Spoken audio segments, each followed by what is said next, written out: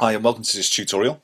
Today we're going to focus on the references section of the resume or CV.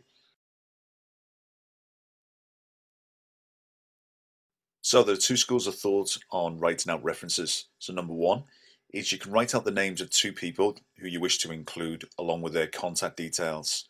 However, please be aware that the person that you or persons that you do write down are aware. And the reason they need to be aware is number one, their contact details may have changed. So if an employer rings and they can't get through or the number's dead, it doesn't look good. It's a bad reflection upon you. Second of all, you need to make sure they're aware so they can collate their thoughts, collate any information they need to be able to have a conversation with any potential employer about you. So no problem doing it this way, but make sure that the people you do wish to include are aware that they may be contacted. The second way to do it is really simple, which is just state excellent references available on request. Again, just a simple way of doing it, and it doesn't include anybody's details or any personal details.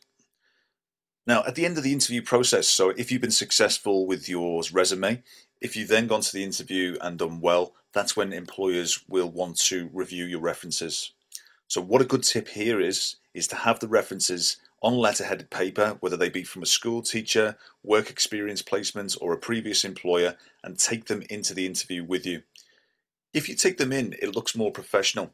Now, employers may still want to validate or they may want to ask some questions, but what it does show is your willingness and your initiative, and this is something most of your competition won't be doing.